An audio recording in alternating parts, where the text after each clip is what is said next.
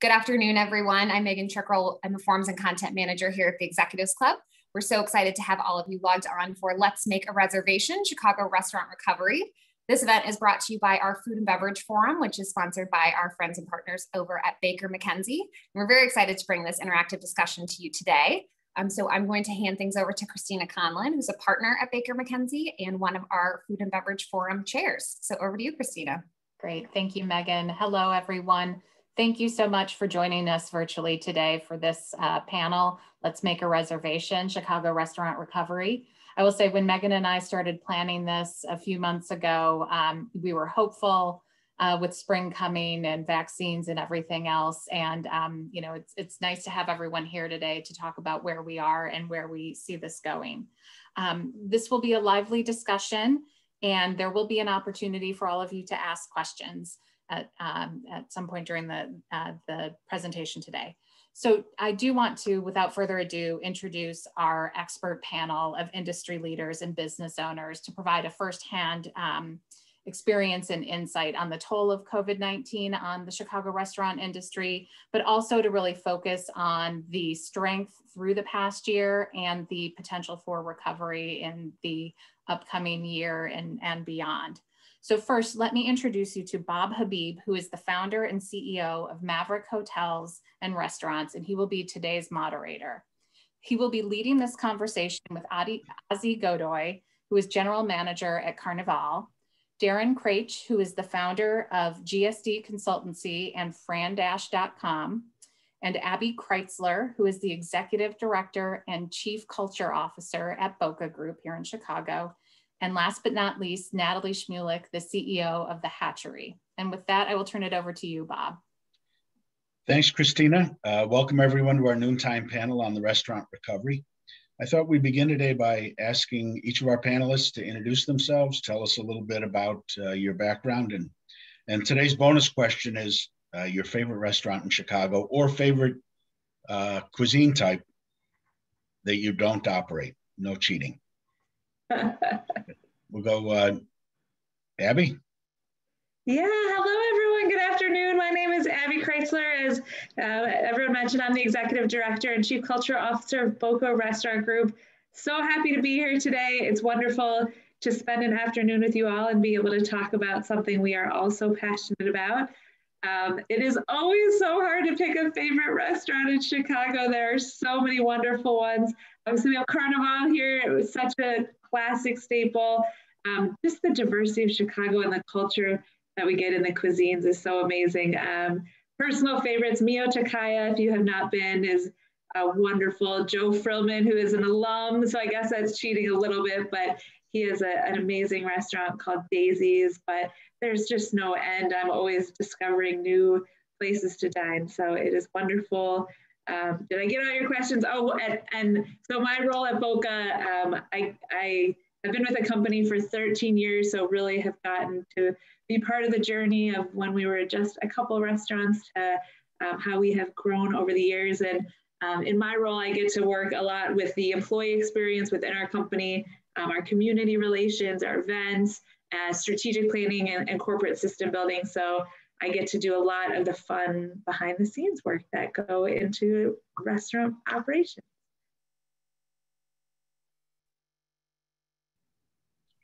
Darren. Well, thank you, Bob. My name is Darren, and I am a recovering restaurateur. Actually, as any restaurateurs on the call know, there is no such thing as recovery, only timeouts. And I currently am on a timeout.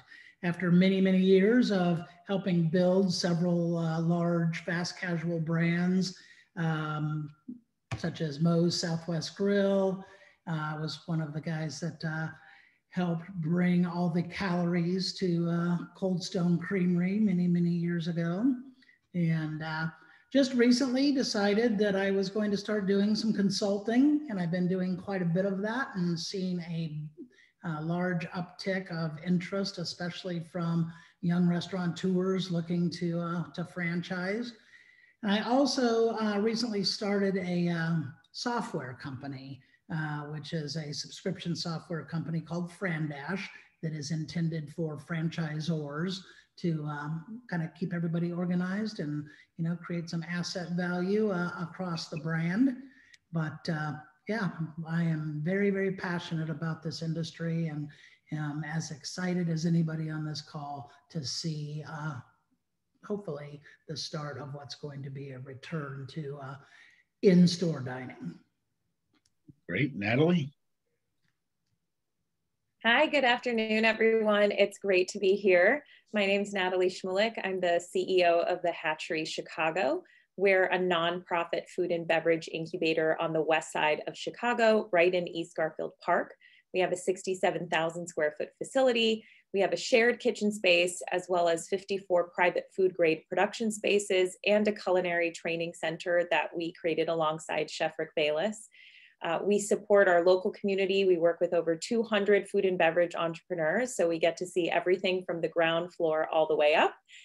So we're always here to help. We focus a lot of our efforts and attention on women and minority-owned businesses to provide some more diversity throughout the industry landscape. And we're always excited to partner with large companies as well. We help bridge the gap of how large CPG and restaurants can partner together with some of those early stage emerging brands. So very excited to be here and continue the discussion. Okay, great. Ozzy. Hello, welcome. My name is Ozzy Gador. I'm the general manager of Carnival, which is the iconic brand and iconic restaurant here on 702 West Fulton Market. Been here for about 6 years. It will be 6 years in April. Like I said, we're a Latin fusion restaurant. We've been here, I believe, before the West Loop was cool. I'll say that. And it's been amazing. Here we are a fusion of colors, a fusion of emblematic whimsy and whatever's going on outside.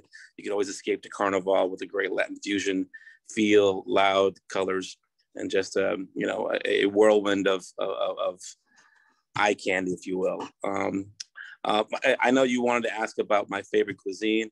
Obviously, it's Latin food, but I won't let my owners know, but they'll probably know. But Zuko, I think Zuko is one of my favorite restaurants I think I've been there. It's unbelievable, and I'm amazed about how Chef Carlos Gaetan makes it happen.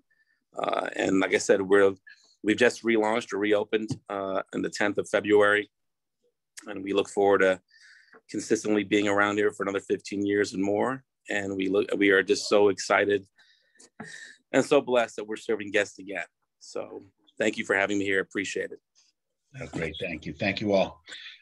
Let's kick it off with Ozzy and Abby. Give us a peek behind the curtain. What's it been like to try and operate a restaurant in this city over the last year and navigate what's gone on in the world? We went from open to closed to kind of open to outdoor to indoor to back to kind of open. How have you kept it together over this year? Ozzy, you want to take a crack at it? Okay, yeah, I'll take it. It was, I would say the word that we kept coming up was humbling.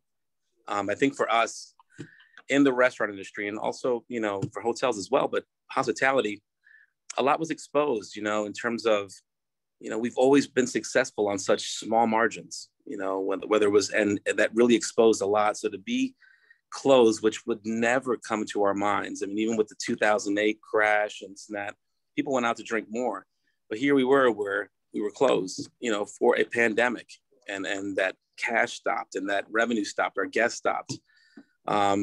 We went to an immediate furlough. I mean, after thinking about what we had to do and how we had to strategize. Of course, we went to delivery and takeout and had to pivot. The word of the year was pivot, right? That was the 2020 word of the year, and reimagining your business. But then, after a while, when we opened up with outdoor seating, then we had to be entrepreneurial. So now we're going from streamlining to pivot to entrepreneurial. And what we thought was never going to work, and what we looked at historically of, no one eats outdoors for Carnival. It's all the inside. We created a sidewalk patio. We created an ambiance. We had to think of our business differently. We couldn't stay in the same lane. And that really, really impacted us, but it impacted those guests. To look at us differently. And we saw the rewards of that. As winter happened, that was an issue. I mean, you know, my restaurant's not Scandinavia, so I know that other restaurants had snow globes, and that really wasn't in the cards for us, you know. And fighting through some of the protests and civil unrest, coming back strong with the recent indoor opening again. And, you know, we looked at our business differently. Now we look at different revenue streams. We look at things differently in terms of the experience. We had to take, you know, a really, really strong approach at what our labor model was, what our food costs and days on hand inventory process was, our menu usage and ingredient usage. Everything was on the table. I'm pleased to say that we're as strong as ever. The city-centric support has been incredible. We've always been a great suburban haven too, but the suburbs did their own thing basically, you know, by, you know, doing what they had to do to survive. And I'd say the open arms and the feedback from our guests of where our place is in the city and how we are considered this oasis has been just transformative. We look forward to keep growing. We look forward to keep going. You know, we look forward to our private events coming back, because that was 40% of our private events, where all of them were gone, where we usually go. And we're looking forward to a stronger Q3 and a strong Q4 as the vaccine and the math works, and as we continue to be very, very, very CDC compliant. So it's been an honor, and it's upward and onward from here. Yeah, I think we all hope the rest of the year fares out better than it has over the last. Abby, what's it been like at Boca over the last year? Yeah, you know, Ozzy, you said that keyword pivot is absolutely what comes to mind. And that has been such a difficult part of, you know, when everything first happened in the spring. We have contingency plans as a company for so much, but this was so far beyond what we could have ever imagined. And so we did, at first we shut down everywhere completely until we could really get our bearings and understand what was safe. And then we did start innovating and creating different models for each of our locations. One of the most touching moments right after, you know, restaurants shut down, the Anthony Rizzo Foundation called me personally and said, we want to provide meals for our hospital workers. You know, can we pay you guys to provide meals? And it was so amazing that people were thinking in that way. And that program ended up being a huge lifeline for us of different partner organizations like World Central Kitchen, Frontline Foods, to be able to pay our teams to stay employed to provide meals for hospital workers. So that was incredible. We transitioned to a lot of virtual chef series, which was something we had never dreamed of doing, and quickly got comfortable with. It started with corporate clients hosting gatherings for their groups all virtually. And then we started a whole community nonprofit campaign of being able to have nonprofits have a fundraising opportunity, as all of them had to, you know, stop their galas and their different initiatives. And then we started opening it to public classes. So that has been quite the journey. We've learned a lot. They're a lot of fun. And then the takeout models, you know, we did a lot of meal kits, especially around different holidays, different features. And that continues as we are crawling back with indoor dining and outdoor opportunities. You know, we've had to just keep pivoting, and we are so grateful for our teams that have had to keep going from furlough to, you know, back working to back on furlough to back working. And just, we are finally now transitioning from the word pivot to the path forward and light at the end of the tunnel and all these much more hopeful phrases, because, you know, I think for everybody who is in the restaurant business in any way, it has certainly been a tough ride. And, you know, so many restaurants have had to close, and we consider ourselves so fortunate that we are still here and we are rebuilding, and looking forward to that path ahead.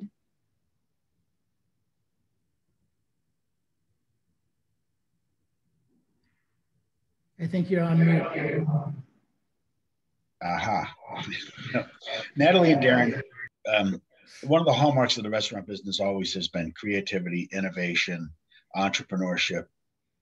And this pandemic certainly has put those things to the test. And the lament that you hear is that people fear that their favorite neighborhood restaurant is about to be replaced with a Red Lobster because of the pressures that have been on entrepreneurs through this pandemic. Can you give us a sense of what you're seeing out there? How has this pandemic impacted entrepreneurs and our ability to be innovative and creative? Well, I will start if you'd like. First, I want to agree with Ozzy. I have heard the word pivot as one of the most popular words of 2020. Well, that competes with "you're on mute," which seems to be a favorite. Yeah, thank you for that, Bob. You couldn't have set that joke up any better if you tried. You know, I deal with a tremendous amount of new restaurant concepts and entrepreneurs that are looking at franchising as an opportunity for growth and to, you know, really expand their brands. And I think that the general consensus is that with the unfortunate closings that we've seen over the last year, that it's created some opportunity for people, from real estate prices, real estate availability, just, you know, a general positive attitude of people are going to want to come back out to eat. You know, there are fewer restaurants, but there's no fewer people that want to come and eat. And I think that these young entrepreneurs see, see some opportunity to get out into these neighborhoods and really expand their brands, provide hospitality services, and grow their businesses. One of the things that a lot of our young entrepreneurs are excited about too is, so you can tell that I am over 55 because I just lost my place. I know everybody's on mute. I can hear you laughing, and I appreciate that. Yeah, I'm going to turn it over to Natalie. Sorry about that. Well, Darren, I completely agree with you. I think there certainly is a fear. I think when the pandemic first started, we heard about all the pantry loading, and then the primary items people were reaching for were all the things that we saw a major decline in data from previous years, right? People were reaching for cereals and Campbell's soups and ramens and all of the traditional comfort foods. And there were a variety of reasons for that, but it was short-lived, and that's the good news. You know, we never see a ceased innovation in any way. In fact, usually when faced with crisis, we actually become even more innovative because usually there's additional needs in place. There's a reason right now why everybody's looking at immune boosting benefits. And so one of the biggest requests from consumers right now is, how do I get more immune benefits from both meals in restaurants, but also in consumer packaged goods? So we see this huge focus around ingredients that provide immune boosting benefits, but also adaptogens. We're all stressed out. We need stress relief. So that hasn't gone away. And, you know, at the Hatchery, we haven't seen a shortage at all in innovation. In our monthly Starting a Food Business class, we usually see 30 to 40 attendees. We saw over 70 attendees in our January class. So people are excited and they realize there's a need in the market. And I think one other thing that's been really interesting is restaurants and food businesses have been given a label that they didn't have to use previously, which is essential business. We knew this was an essential business, but this is the first time that most of these businesses have actually taken this essential status and gone, this is a very powerful label. How will I use this? And in turn, businesses that were not deemed essential are now thinking about, how do I play in the food space? So am I converting my art gallery into a possible market? We've seen restaurants pivot extremely well in opening up spaces that have, you know, a ghost kitchen concept in the back, a pop-up restaurant, a market where why not sell ingredients that you're already purchasing for meals or meals to go. And so it's been amazing to see that. And I think, you know, Abby, you mentioned Daisy. So, you know, Daisy's was one of the first, and it was great to see. But there's definitely no shortage of innovation. And I think this title of essential business is actually helping everybody think more about the opportunities in the industry. Thanks. I think we all value the importance of restaurants to the fabric of our communities. And restaurants have really been hurting for the last year. Share with our audience the things that they might be able to do to support their local restaurants. Innovative ideas, things that they can do to help those mostly entrepreneurial, family-owned businesses survive. I don't know, wants to take first crack. You know, I will try to redeem myself here now that I've gathered my thoughts. One of the things that I tell people that is, I think, the most important thing that we can do is, as we all feel safe again, you know, and that's a personal decision for everybody, go back out and start visiting your restaurants in person. Take advantage of some of this indoor dining. I mean, hospitality is really the business that we're in. It's what we're the best at. You know, we're not just a business to provide sustenance. We're actually a business to treat people great, to give them a great experience. You know, like listening to Ozzy describe, you know, his restaurant. I mean, I want to go, but that's what I think we can do to really support restaurateurs, because all of the new tricks that we've learned over the last year, the curbside pickup, the, you know, innovations with delivery, and, you know, like Natalie was saying, some of the ghost kitchens, and, you know, those aren't going anywhere. But I believe that once in-person dining returns, that's just going to get us back to a double-digit increase in restaurant sales. And I really do believe that. And you are starting to see the sales rise across the industry as we start reopening, because these new fun ways to deliver our food, those are great, and people are never going to go away from those. I think it was Abby that was talking about how convenient some of those, like curbside pickup. I mean, I love curbside pickup, but I also like to go in and enjoy the eye candy of a great looking restaurant and a great, you know, a great server experience, and value indoor dining. So that's something I think we really need to get out and do as soon as we feel like we can. Great. Abby? Yeah, I would say, you know, there are so many ways to support restaurants now. And Darren's totally right. You know, our teams, we're so happy to have people back in our spaces. We are a hospitality company. We love serving people and having that connection. And that was really hard to find that joy when you were not face-to-face with people. So certainly that, Ozzy mentioned private events. Private events are such a lifeline to our industry, whether that be virtual now or in person. So, you know, continuing to support restaurants in that way. Even if your company's not ready to host an in-person gathering, we've been doing gift boxes for companies. We've been doing, as I mentioned, virtual chef cooking classes. There's so many different ways that you can still appreciate your teams while supporting restaurants. You know, and in addition to the dining and the supporting that way, being kind when you're there. We had talked about this a little bit internally, but you know, the restaurant workers have struggled. It has been a rough year for them, as so many other industries and so many other people. We understand that people come in with all kinds of different expectations of what the safety standards should look like, you know, what their service experience should be. So just being kind and meeting each restaurant with where they're at, what policies they do have in place, and respecting those, that they're there for a reason. Of what works for that location. So we are so lucky to be in this city that is all about hospitality, and we have wonderfully kind people that dine in our restaurants. Ozzy, you touched on this as well. The support is amazing, and really the core at why we do what we do. It's about bringing joy to people and serving people. So know that we are really excited to have you all back, and that there are more ways than ever before to dine and enjoy meals, whether that is in our spaces or in all the different models that have been created. I think what Abby said is spot on. I mean, embrace the uniqueness of what our city has in terms of all the variety of food, and really go out there and the kindness, Abby, you are so spot on. Understand that we're doing whatever we can to keep our staff healthy as well.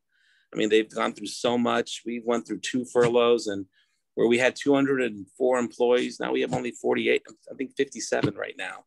So, you know, and we're doing whatever we can for our staff that's still furloughed because of private events. So yeah, that kindness, that patience, and trust me, for that consumer in that Chicago and that's going to restaurants, know that we're doing everything as a community. It's so community driven. We want Boca to be successful. We want the other groups to be successful because it puts Chicago back in the driver's seat.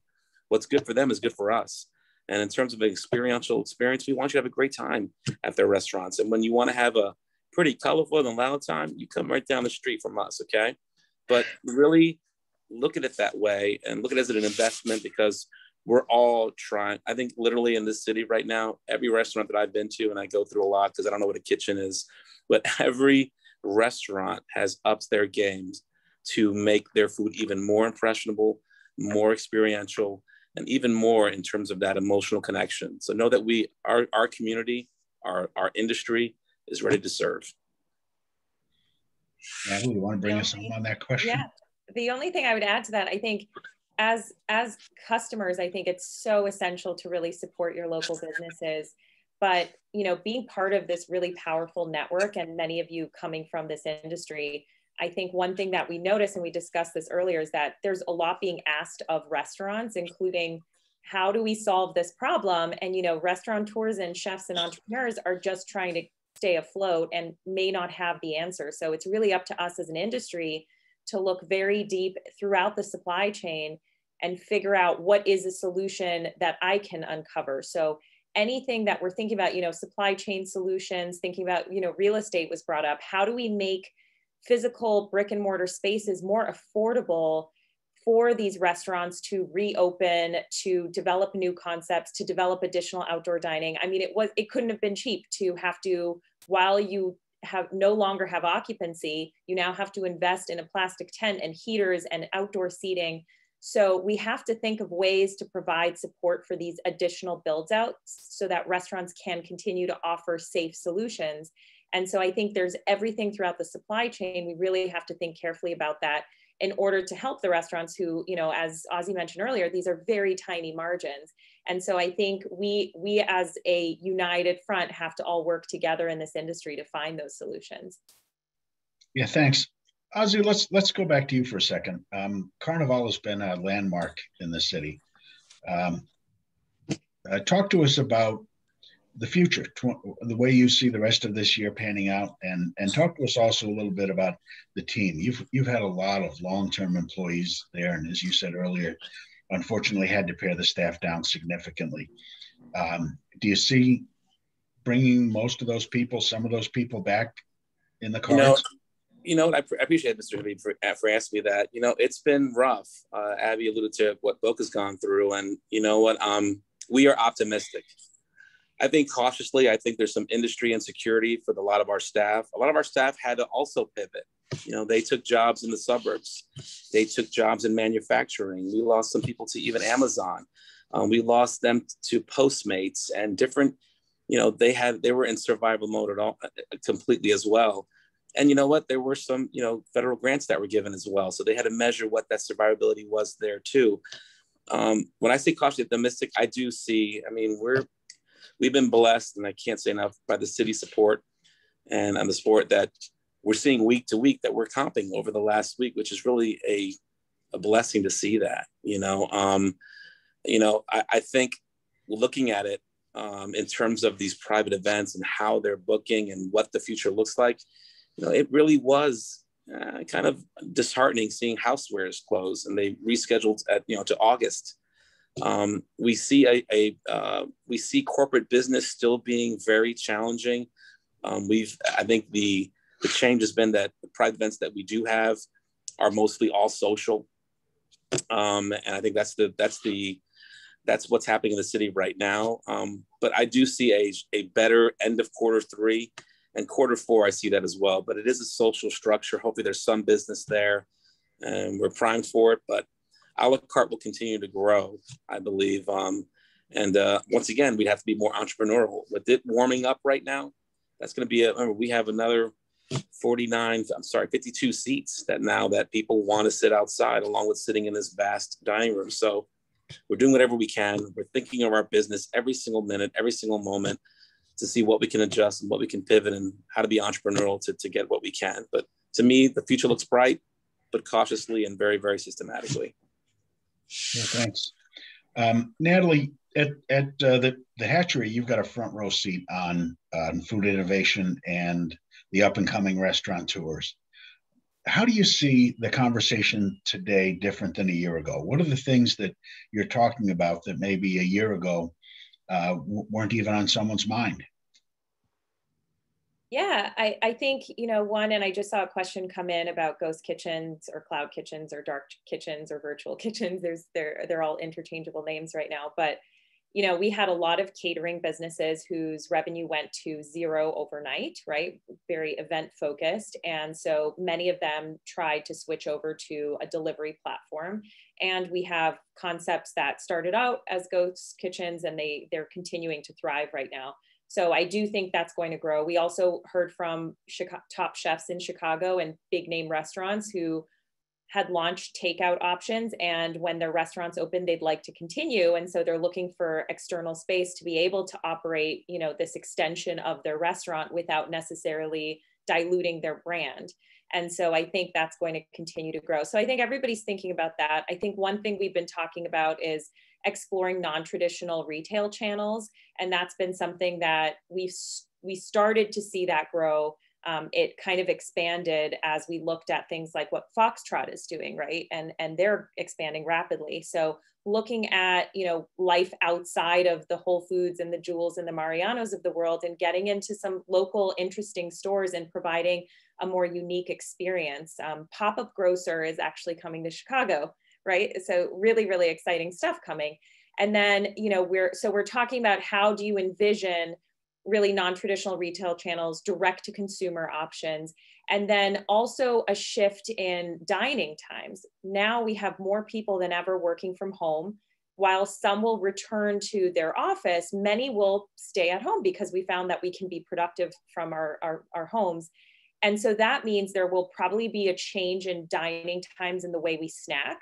So we're thinking about, traditional breakfast might have been a 9 a.m. to 11 a.m. It might be a 7 a.m. to 12 p.m. right now, which I think is great because it actually allows us to utilize all hours of the day. Whereas, with many restaurants, we were just focusing on, these 2-hour prime time in the morning, during the afternoon, and at dinner. And so now that consumers have this flexibility in their schedule, hopefully we'll see more of that. And so we're just encouraging all entrepreneurs to think about what do the next 2 years, 3 years, 5 years look like, not just focusing on today. And I think there's so much opportunity there.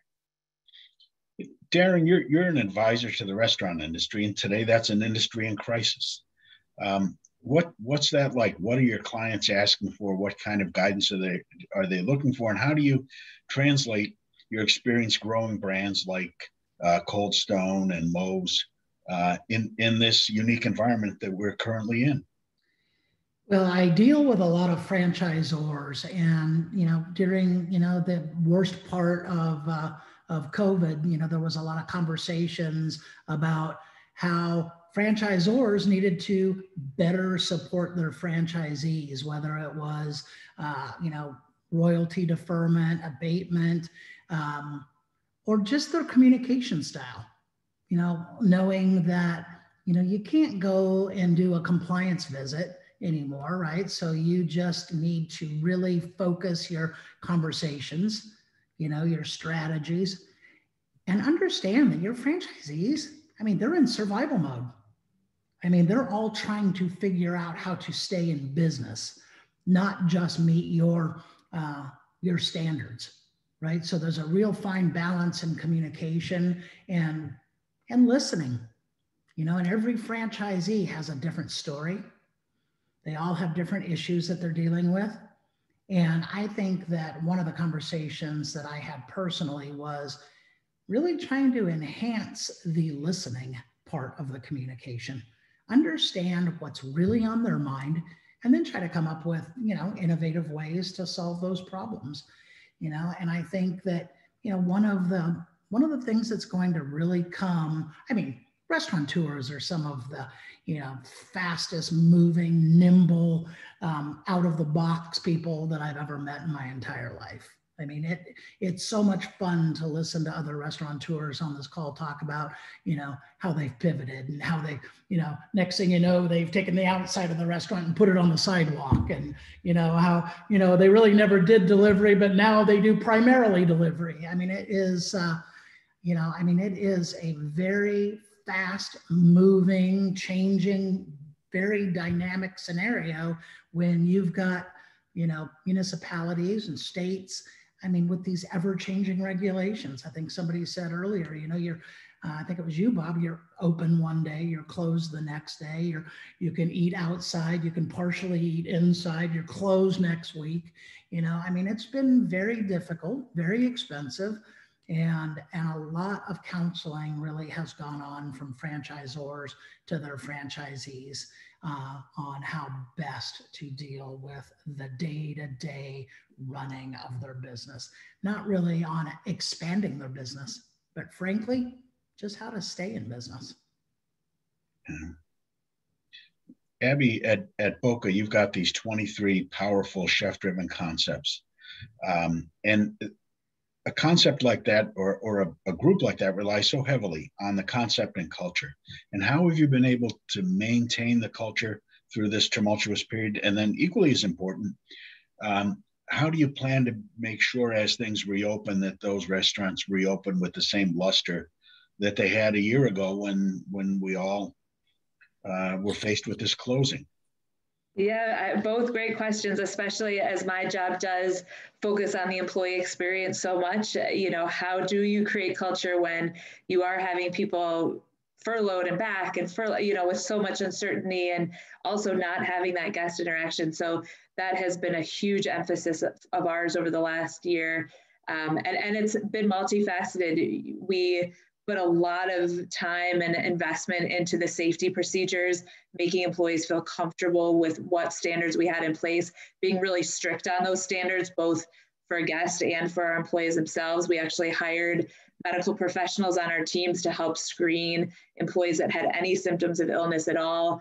We created a safety committee. We had a director of safety who does checks and balances to make sure all protocols are followed. You know, the other piece I want to talk about that has been really important to us is the mental health of our team members and everyone in this industry. So we have partnered with NAMI Chicago, who's a tremendous organization. They have done a number of virtual workshops on mental health for our team members, which have been so incredible. We have one coming up next week with another organization called Hope for the Day, and another wonderful organization. So that piece has been really important. We created an employee relief fund, which had always been a dream of ours, but something that we were actually able to make happen in the early days that has continued to go on. So, and people have been really generous to support that fund. And that goes to our employees that are in need and that could use some additional financial support, whether they're furloughed or back to work or whatever their life circumstances are. So that has been really key. And then, you know, there's also the guest experience piece. One of the transitions as we started bringing guests back into the restaurants, our service standards are so focused on the guest experience and anticipating every need. So refilling that water glass before it's half full, or, you know, being there to clear a plate. But when you have the mask mandates now and people having to put a mask on every time a server approaches, we had to really rethink that and really retrain our teams to say, you know, the best experience for the guests is not to have you approach the table all the time, but really give people space and, you know, bring their meals, but then give them the space to enjoy. So a lot of pieces of that in the culture too, of just what is the guest experience, of how to still hospitality, to know our servers are available, but also give people space in a different way than we've ever operated before. So it continues to be a constant dialogue that we all have with our teams, with our leadership, but it is something that's so important, and people have been so grateful. A lot of especially our culinary team, but our service team too, of saying, we're so glad to put beautiful food on a plate and not just have it in a box anymore. So rekindling that joy and getting back to the core of what we do is bring people joy. That's what the service and hospitality industry is about. So remembering that in all the work that you do, the why are you doing this? Why are you putting so much heart and soul into this work? And it really is to bring joy to people. And we talk a lot that joy is needed more than ever, and it has been through this winter. So it is a constant focus of ours. No, absolutely. You know, I'll put in a plug though for the following up on that, Abby, for our team members. These are the most wonderful people. I'm sure the whole panel would agree. These are the most wonderful people you could ever encounter in life. And they've all been through hell and back in the last year. And audience members, when you to have the chance to interact with one of our team members, if you can be generous, you have no idea what that will mean to them, both psychologically and frankly, financially.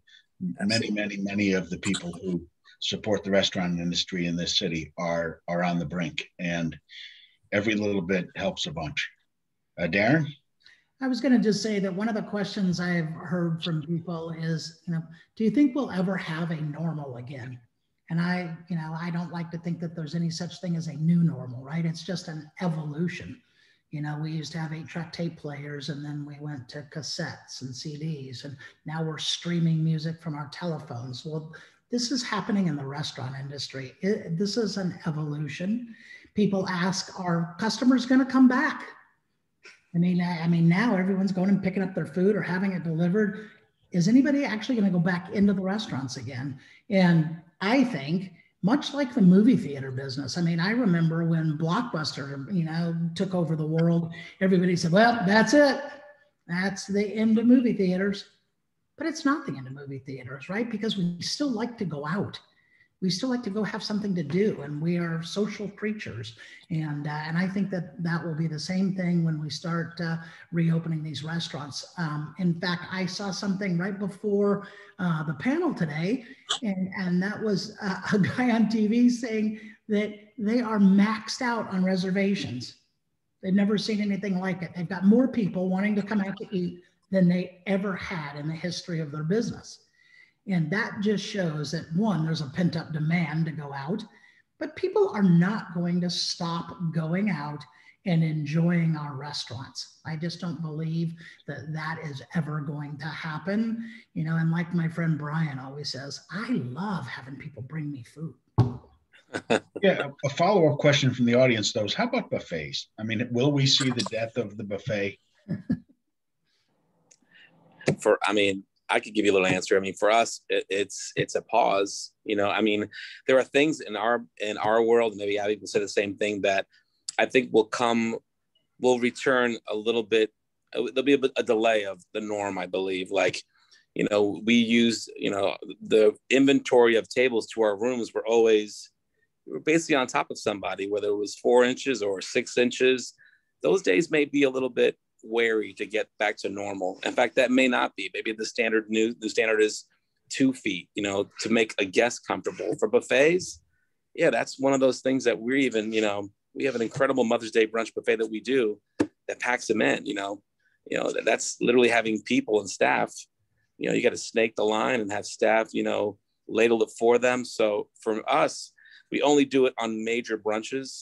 But some of our private events wants that as well. We have to think of different systems and different ways of doing it, and queuing the line and having extra staff on to make sure that there's distance there, and sanitize, changing the ladles. And there's a lot more that goes with it. So I think there's just, I hate saying that word again for the team, but you got to pivot. You got to look at the steps and the safety protocols, but you have to think that way in terms of the entire service sequence and every single thing that we do that we thought was normal. I'd say that in retail, we've already seen that shift, and we won't see bulk foods coming back. So, we see that, but the good things, one thing closes, something else opens up. And so we know that, especially when it comes to grocery store spaces, there's a big intention around reinventing the space. And so what's exciting, and some have already done this, is there's now an opportunity to carry restaurant quality meals in place of those bulk bins. So a lot of restaurants and Top Chefs are, you're going to get to see your favorite meals there, which I think is something that would have always been of interest to customers and is going to be exciting. And also the frozen space. We talk a lot about how the frozen category has grown, and there's this, fresher than fresh appeal. And it's been traditionally, not the most exciting meals in the frozen aisle. But now a lot of chefs are getting into that space as well, where you can take home an incredible frozen meal, reheat it at home. So again, even though we'll see less of that bulk bin space, we're going to see more opportunity for better quality meals and chef crafted meals. And Natalie, another audience question that touches on that. We've seen the growth of these ghost kitchens through the pandemic, like Guy Fieri's Flavortown. Do you think that's a trend in the industry? Will there be more ghost kitchens and fewer sit-down restaurants, or is that Will it be additive? Will there be both? How do you see this playing out as the pandemic goes away? Yeah, there will be both. I think Darren said it right. There's nothing like going to a restaurant for the social experience.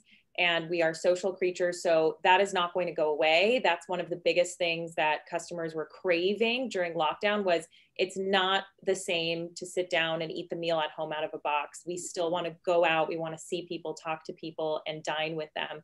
So I don't think there will be fewer dine-in restaurants, but we will see a creative approach where dine-in might be split into a combination of you can dine there, but in the back end, the kitchen might expand and it will allow for more of a ghost kitchen concept, because the great thing about ghost kitchens is trial and error is built into it. It's really difficult to scratch off the name of a brick and mortar restaurant and put something brand new up.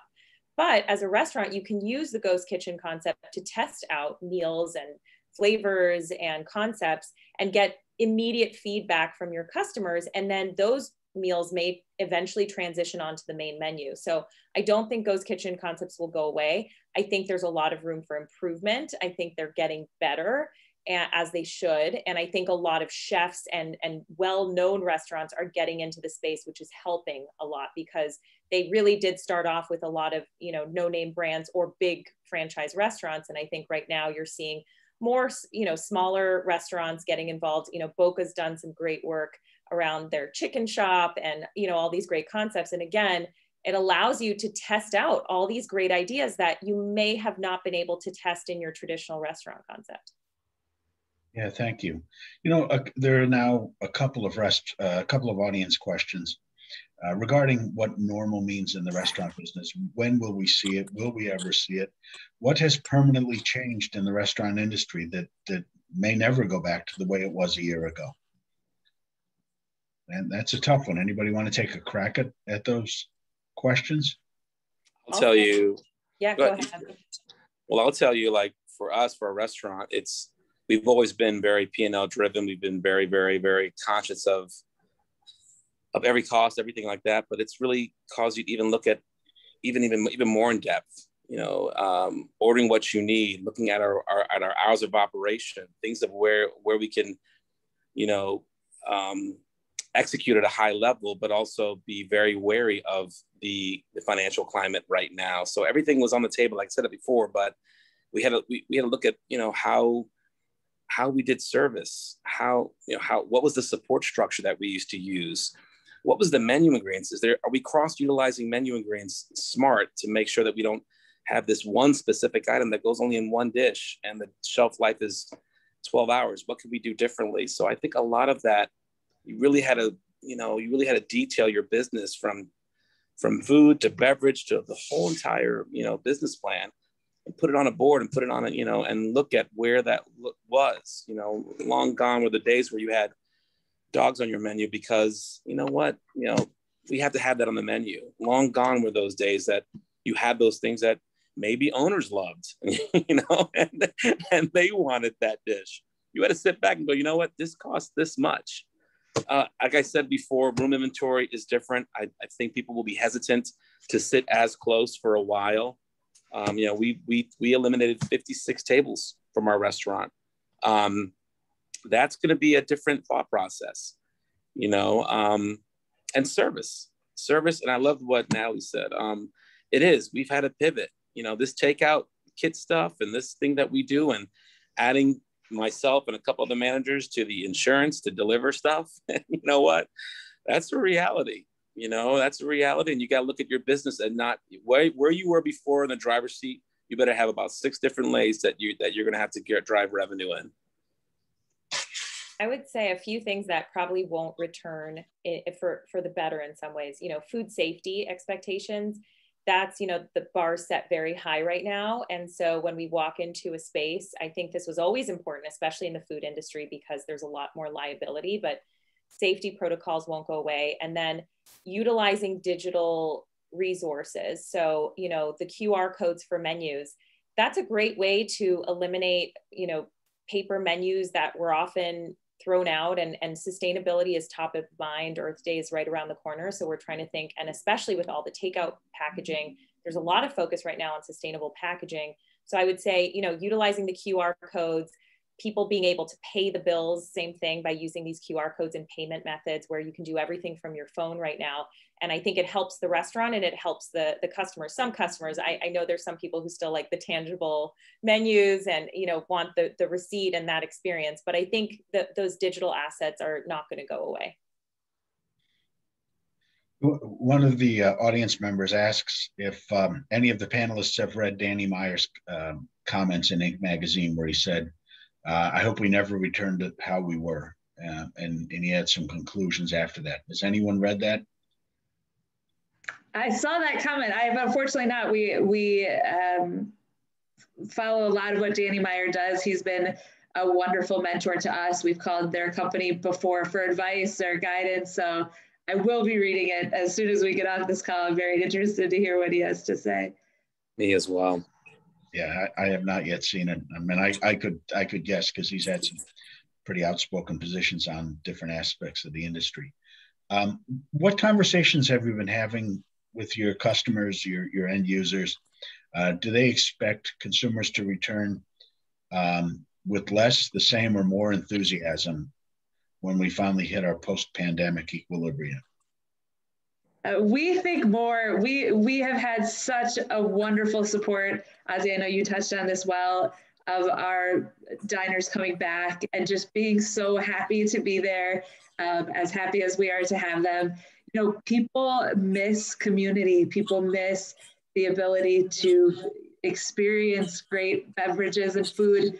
I know I'm so tired of my own cooking and, you know, I used to eat so much better when I was working. We are seeing a lot of enthusiasm. We also have, I mentioned private events in our restaurants. We have a couple of catering divisions as well, you know, and people are starting to rebook their weddings or starting to plan these gatherings in the future. And I do think we are going to have a further appreciation for hospitality and togetherness when that time comes, as vaccines continue to roll out, than ever before. You know, similar to how we saw the Roaring 20s, I do think people are going to be ready to be together and celebrate. I agree with Abby. I think that we are going to see a resurgence unlike we've never seen before. I think there is such a pent-up demand for just going out and socializing with friends and family and doing it in an environment, you know, that is comfortable, with hospitable people, you know, being able to take care of the servers again, having them take care of you. This is inevitable. This is, you know, I had to laugh at Ozzy. I've actually really enjoyed listening to Ozzy. Not laughing at you, laughing with you, but you know, Ozzy talks about how, you know, to come up with this or create that, or, you know, the big buffet line. I mean, that's a great question. I don't think I've ever even thought about the buffets again. I mean, I love buffets, don't get me wrong, but I'm thinking, okay, so do they go away? And I don't know whether they do or they don't, but I promise you this, people like Ozzy will figure it out. How about though the entrepreneur restaurateur? One of the things in this city we've been blessed with, and I think one of the things that makes the Chicago restaurant scene unique of anywhere else in the country, but for maybe New York, is the entrepreneur restaurateur. And that group has largely been crushed in the last year. What will the long-term impact be on the entrepreneur restaurateur? Is this belief that we'll see more and more corporate-owned restaurants where the balance sheets backed up the ventures, as opposed to the people who put their blood, sweat, tears, and talent into their own business? Anyone have a forecast on that? I do for sure. Restaurateurs are resilient. Americans are resilient. They will come back out to the restaurants. And for every one that closes, there's two that's looking at opening. That's never going away. The entrepreneurship of America is alive and well. And I believe that you will continue to see more and more entrepreneurs entering the restaurant business, trying their hand at creating a brand. I do not believe that this is going to be a world dominated with chain restaurants. It's not going to happen. That's not who we are. And there are way too many restaurant entrepreneurs out there to let that happen. Darren, you said something earlier about one thing that you think will change in the future is that the restaurateurs will be more financially savvy, that they're going to negotiate better lease deals, and hopefully landlords respect that a restaurant brings more than just a check to the value of a property. Do you see that as a meaningful change in the industry, where restaurateurs have learned their lesson, razor thin margins? They need a little bit more of slack, if you will, to be able to survive the potential ups and downs of the market. Yes, I've seen that with several clients that I work with that are being a little bit more aggressive, going out and looking for space and asking for a little bit more tenant improvement money to build their space, trying to figure out how to lower their rent factors, because we do operate on a slim margin, right? So, just like Ozzy talked about, we're very P&L driven. Anybody that's not has left our industry already, because you have to be. And so, yes, I do think that, especially in real estate, I think not only are the restaurateurs trying to be a little bit more aggressive about the deals that they're making, but I also believe that the landlords recognize we've got to have that driver to the center. There's got to be that daily needs part to, our strip center or our lifestyle center. And we've got to make that something that is appealing to the restaurateur, because rents are tough. You look at some of the rents in Manhattan, that's why the prices are so high. And I think now with all the vacancies, a lot of landlords are rethinking that. Ozzy, one of the things that's got to be very difficult right now with the volatility in the business is trying to predict your scheduling, your food purchases, your prep. How have you managed through that? That's not a question. That's a great question.